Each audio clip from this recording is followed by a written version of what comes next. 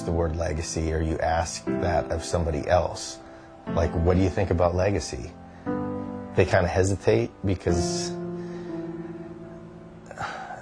everybody kind of knows what it is, but it's really hard to define.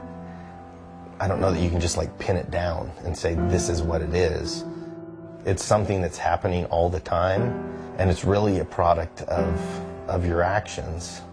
I think your legacy, it's written on the hearts and in the lives of the people that you lived with and that you interacted with throughout your entire life.